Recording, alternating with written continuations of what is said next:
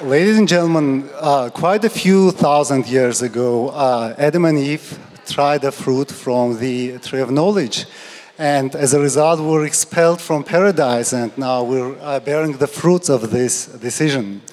But you know, not being in the paradise still, a man is a very opportunistic animal.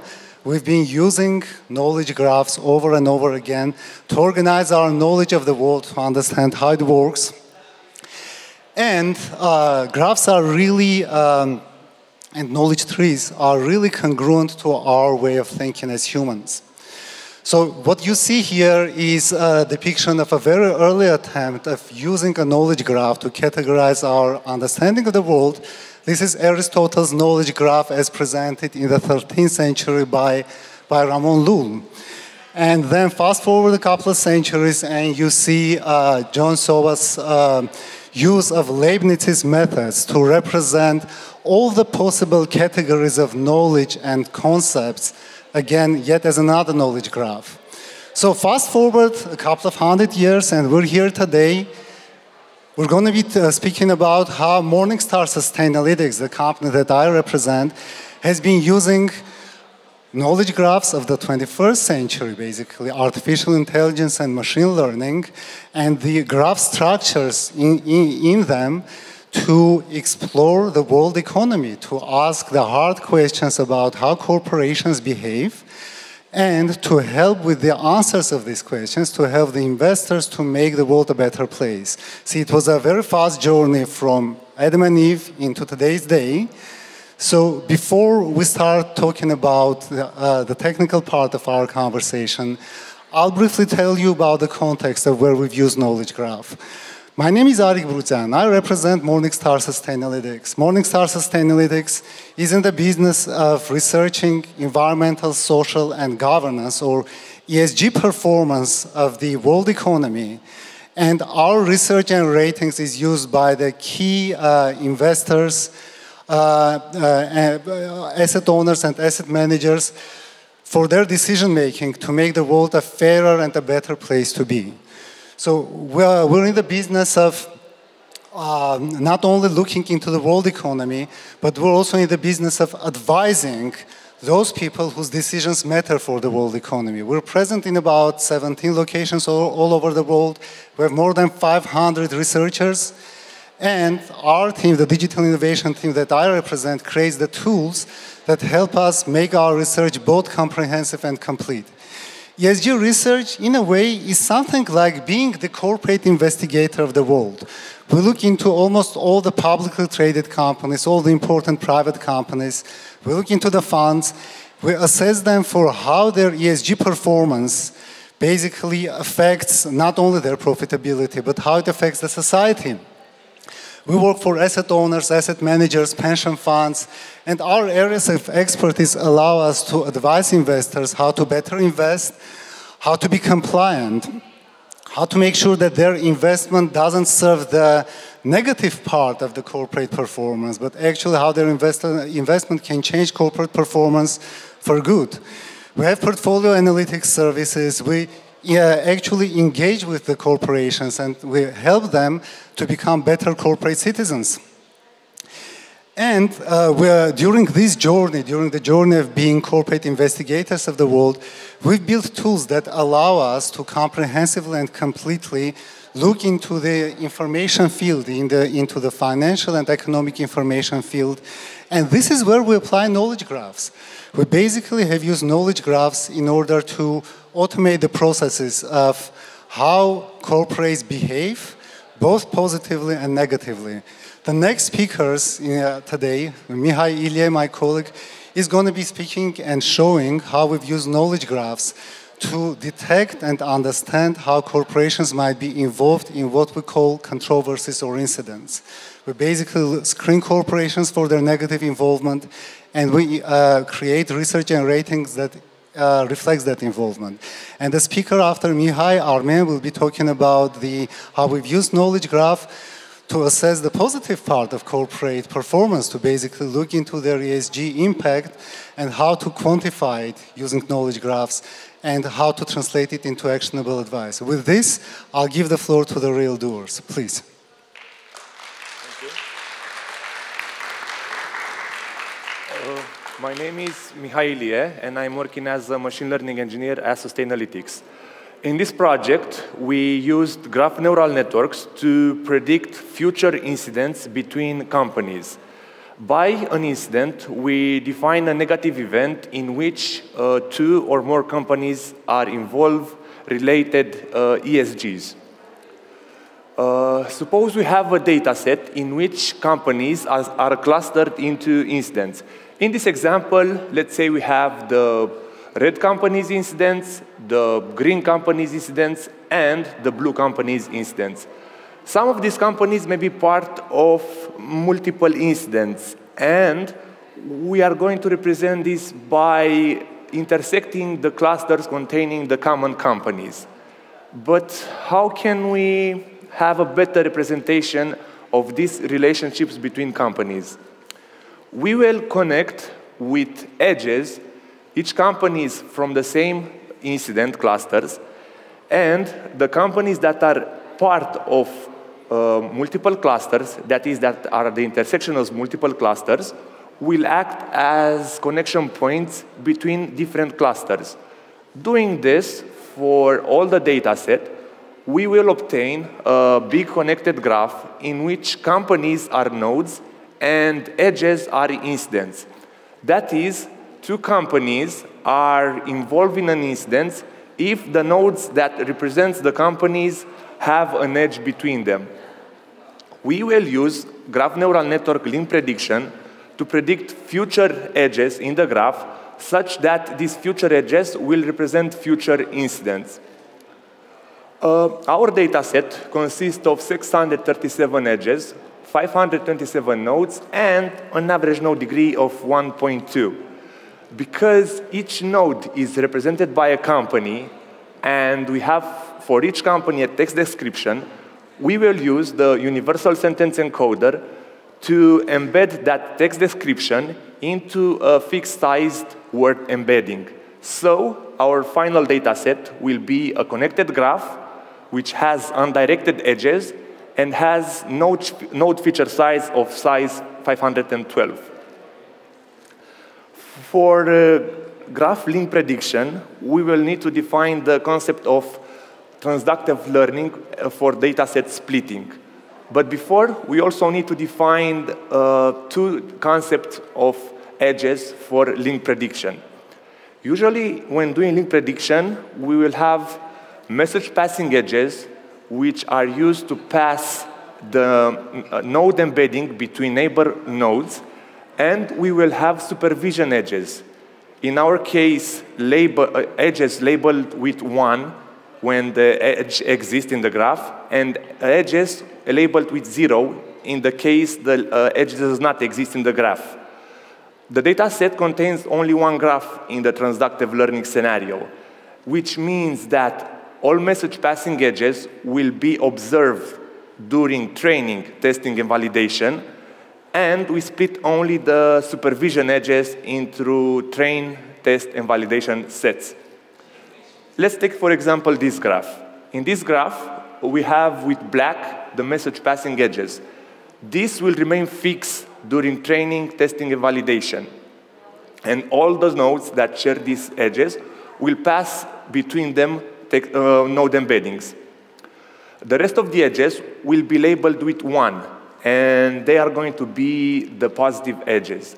And also, we will need to construct some negative edges, which we label with 0.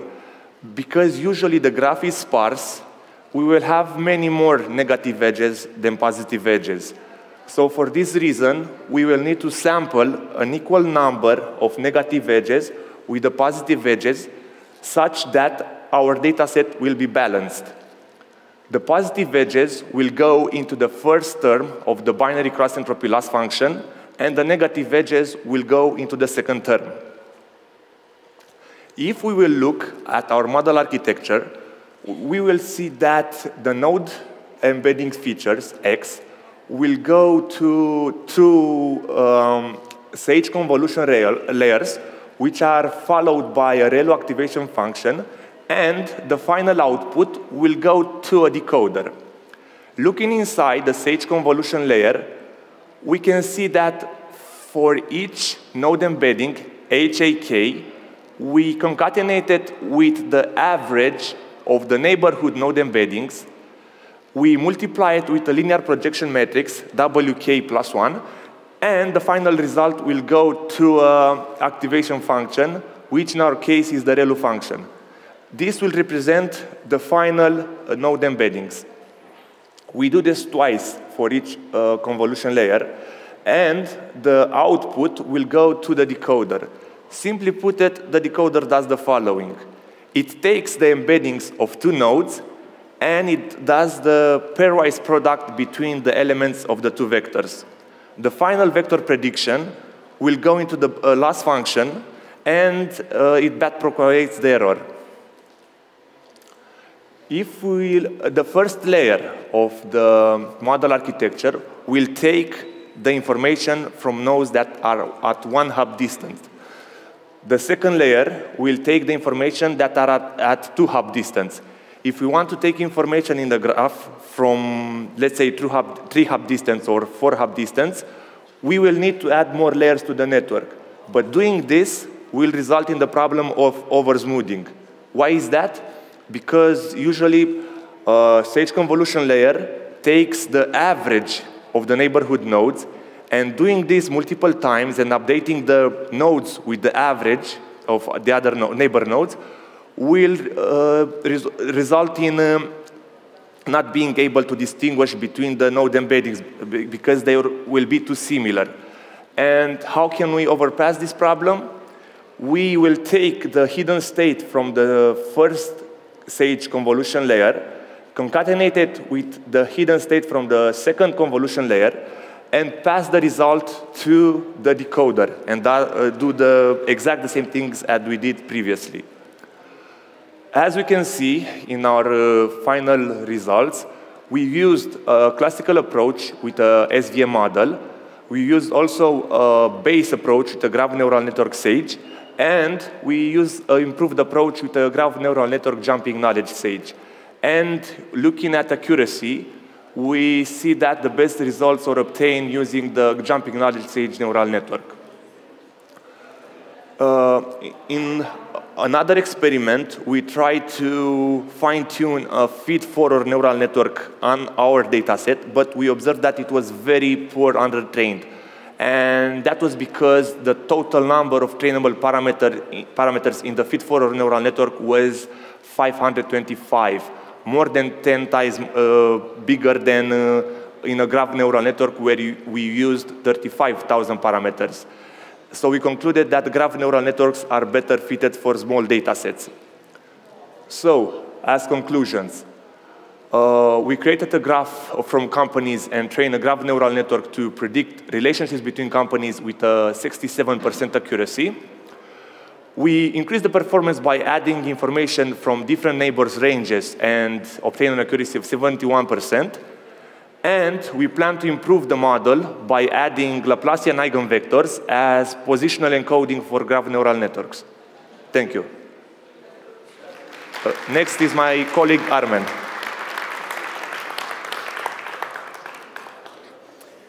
Thank you, Mihai. Hello, everyone.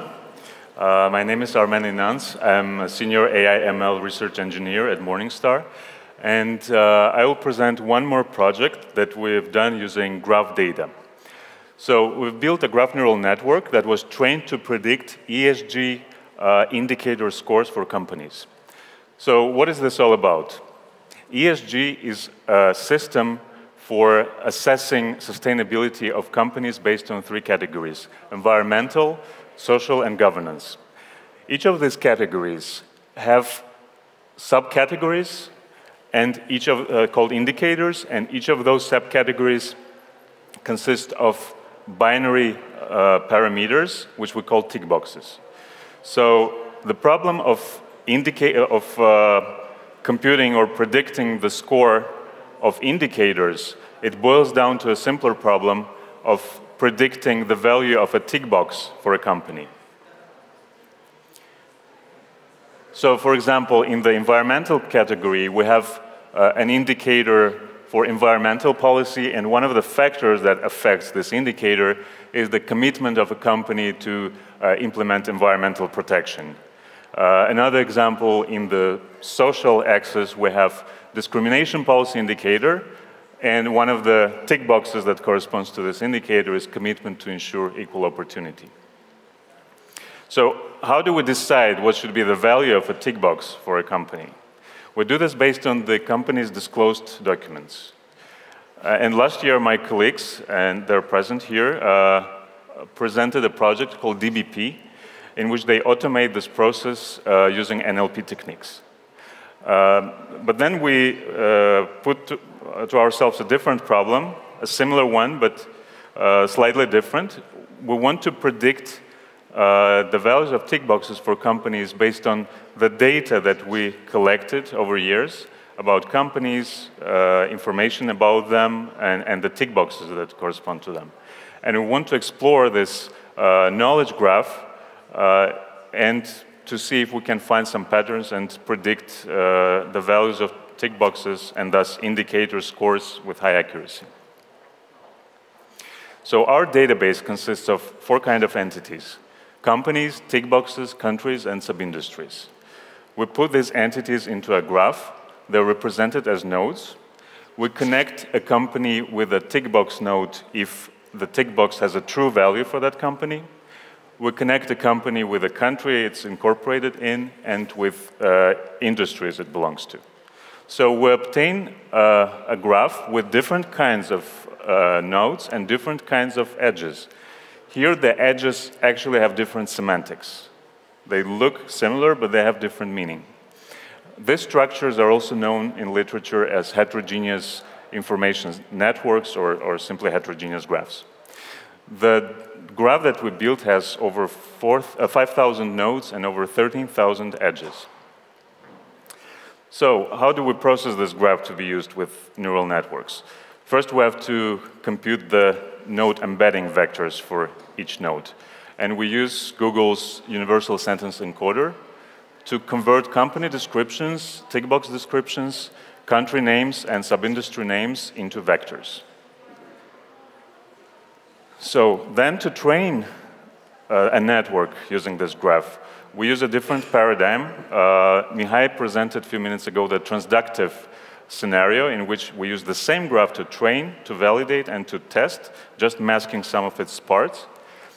Here we used a different scenario. It's called inductive, in which we first split the graph into disjoint parts. We split into 30. The number can vary. And then we put those disjoint parts, subgraphs, into train, validation, and test data sets. So the validation and test parts of the graph are not observed by the model while it's trained. Further on, we have to, again, split the edges into message passing and supervision edges.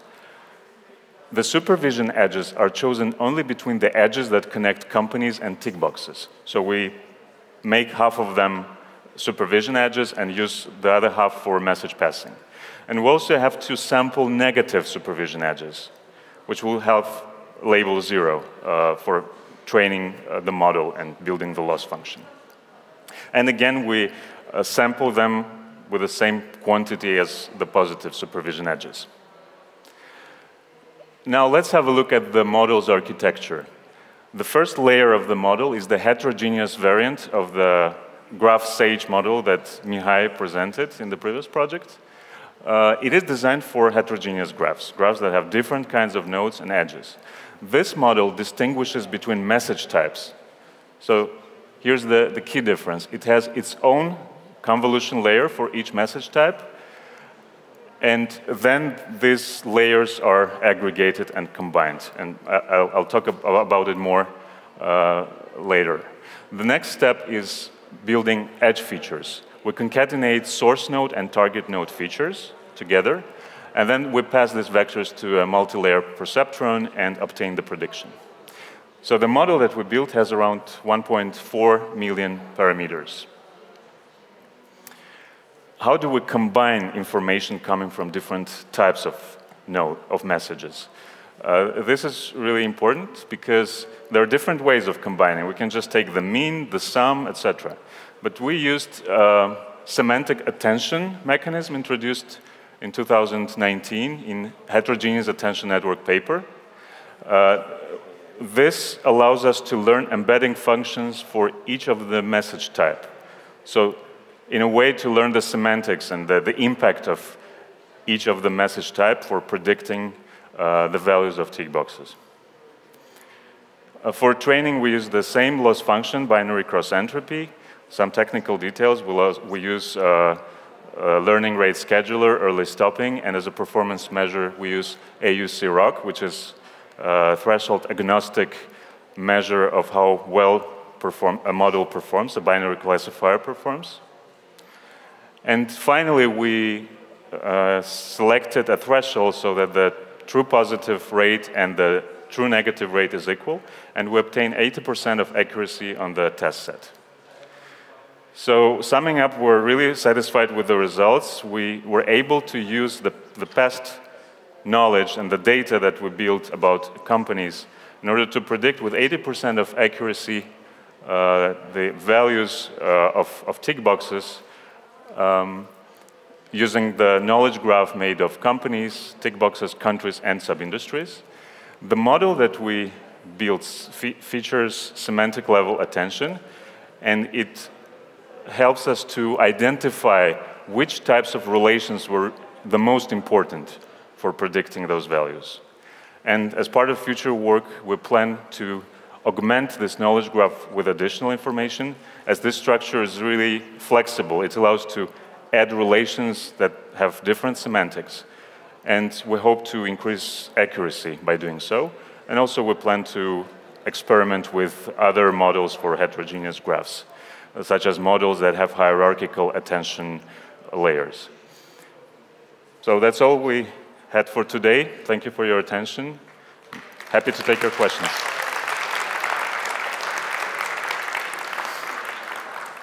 We haven't deployed this model yet, so it's still at the research phase. But we're planning to integrate with predictors that we built earlier to facilitate the work of analysts, basically. Okay. Because at the end, the decisions are made by analysts, and we're building tools to help them. The questions are coming from this part. So the idea would be that based on the inductive model, the analysts would try to assume, like, looking at company A, it has those ticks marked, so it's probable that in the near future it's going to announce a new greener policy or something like that, so they know maybe they should invest ahead of time before the news hit the market. That would be the way this model would be used in practice? Or? Well, this model, it just indicates the likelihood based on the company's profile. Like companies, similar companies are likely to have this image. But then it's a product that would use it, yeah, not the model itself. Yeah. Pardon me? A product that would use this, not the model itself. But yeah, so this would be like the intuition that you aim for, to provide, right? So probably it's a question to Arik is better to answer this.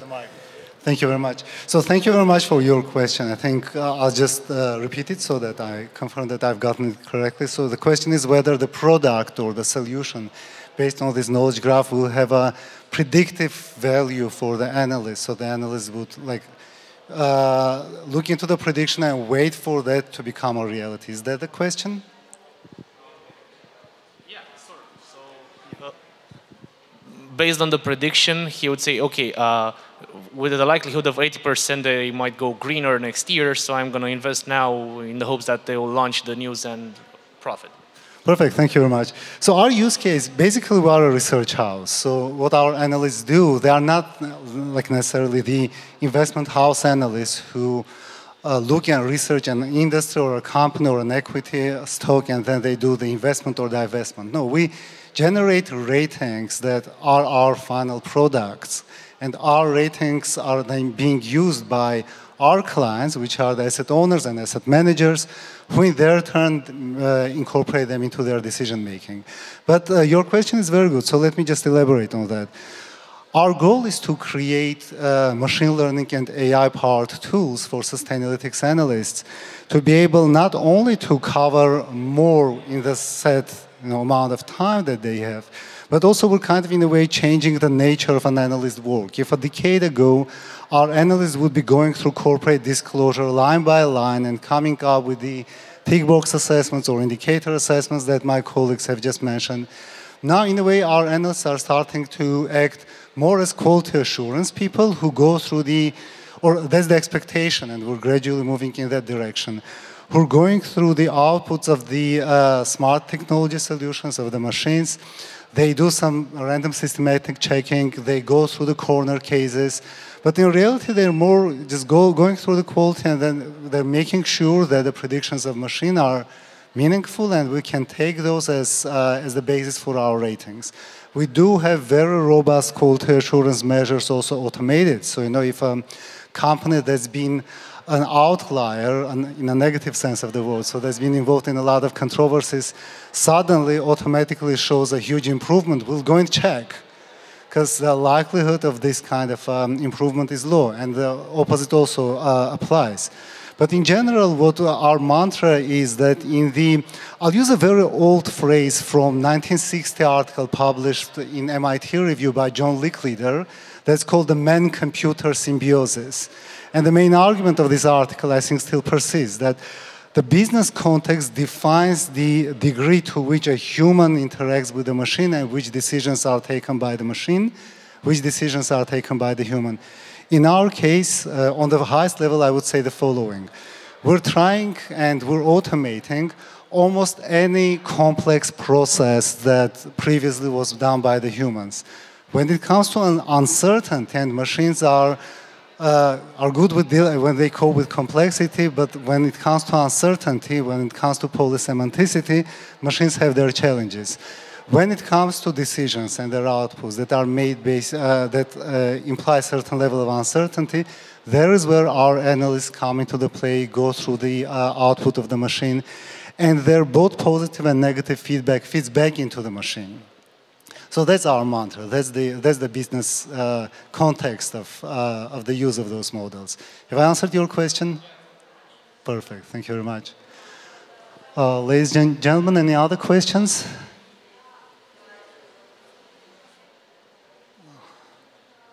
Oh, you do, please. Thank you. Really nice presentation. I've seen in there a metric, accuracy KPI. I'm just curious, how exactly do you compute this? How do you measure the accuracy of the model? Oh, we just take a ratio of right predictions to all predictions. So it's simple computation. Do you mean also the process? So was the gold standard? Yeah, yes, exactly, right. Yeah. Yeah, went out. Sorry. Okay, okay, it works. So, could you please repeat the question? How do you measure the accuracy reported to the golden standards that you have? Reported to the golden standards? Yeah. Oh, okay. Regarding the golden standards of industry, I think. So, yeah, in general, our approach is the following. So, the two projects you saw today are very much in a, I don't know which term would be right, skunkworks or R&D stage. They are in the R&D stage. During the R&D stage, what we do, we usually run our predictions based on data that's available for us. We backtest a lot. So for corporate performance, we have plethora of data going back by, I don't know, a couple of decades actually, really. It depends on the depth of data, of course. At this stage, this is what we take as the gold standard. We basically backtest the predictions of the models for, let's say, the past year or something. We don't want to go more than that because, the business context changes. So we want to be as adequate as possible.